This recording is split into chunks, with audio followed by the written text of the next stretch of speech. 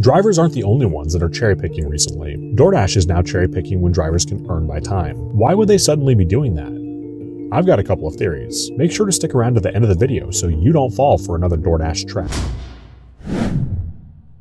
What's going on, everybody? I'm Zach Drives Fast for the Rideshare Guy, and today we're going to take a look at why DoorDash might not let you earn by time. Before we get too far into the video, I would like to acknowledge that my opinion does differ from another video you may have seen on the channel. Having said that, I believe that people should hear contrasting opinions before drawing a conclusion. Pedro did a great video on the subject as well. The link will be in the description. It is definitely worth a watch. In my opinion, DoorDash has a habit of making changes that only benefit their bottom line, and I don't feel like Earn by Time is any exception to that. Earn by Time is a program that's offered by DoorDash. It allows drivers to earn money based on the amount of time that they spend working on an order. Rather than receiving a flat base pay, drivers will receive a certain amount of money per minute that they're working on an order. This means that the more active minutes that a driver has, the more money that they're going to earn. DoorDash claims that this program gives drivers an opportunity to increase their earning potential, and while it might for some, I see it very differently. I see this as DoorDash's way of not having to bonus low-paying or no-tip orders. Generally, when enough drivers decline an order,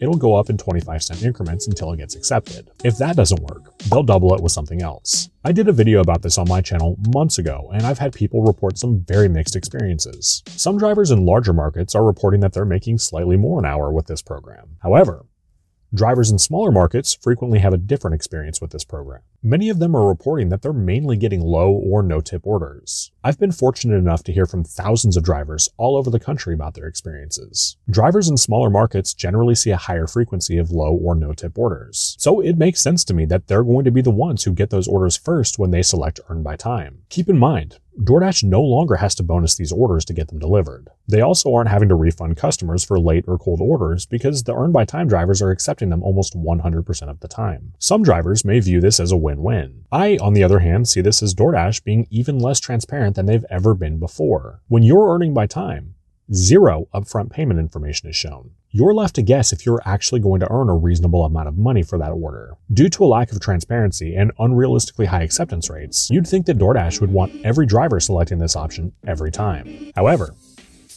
that doesn't seem to be the case. A few days ago, a friend and fellow driver in my market reached out to me and asked me if I've ever seen this when selecting Earn by Time. We've reached capacity for Earn by Time. You can still earn per order or check back later. She went on to tell me that she had gotten that message multiple times throughout the day. When I did a detailed breakdown of this on my channel a while back, I included some calculations about how a driver might be paid. Depending on how long the driver spends on the order, they might come out ahead with this model versus base pay. Of course, this depends on several factors, including wait times and distance driven. I want to be very clear. This next part is just my own speculation, and you should certainly formulate your own opinions. Anytime that DoorDash starts messing with driver pay, I get nervous, because to me it seems like we end up doing the same or more work for the same pay or less. It's always been my opinion that this program exists to get shitty orders delivered in a timely manner. Now, of course, there isn't always going to be a shitty order in DoorDash's queue, and drivers in large markets are less likely to see low or no-tip orders due to the order volume. Having said that, I can guarantee you, if there's two drivers waiting around for an order near proximity to each other,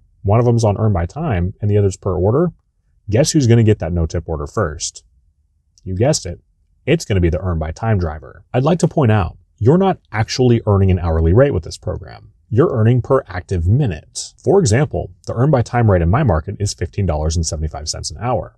So that means that you're earning 26 cents per active minute. Essentially, if you're not actively working on an order, you're not being paid. This means that you're still not an expense to DoorDash if you're not actively doing an order for them. If you're waiting to accept an order or you're driving back from delivering one, you are not being paid. You're being paid for your time to drive to the restaurant, wait for the order, and drive to the customer to deliver it. At that point, your active time ends until you accept another order. That $15.75 could take you substantially longer than 1 hour to earn. Now that I've driven home that this isn't actually an hourly rate, why would DoorDash limit Earn by Time? It's a good business model for them to oversaturate markets with drivers. The more drivers in a market, the higher the likelihood that an order is going to be picked up and delivered on time. Again, This is my own speculation, but to me, it seems like DoorDash knows the quality of the orders in their system. As a result, they may decide that earn by time isn't in their financial best interest in that moment. Remember, drivers can come out ahead with earn by time as opposed to base pay. To me, it seems like DoorDash doesn't want to fork out the extra money when the orders aren't going in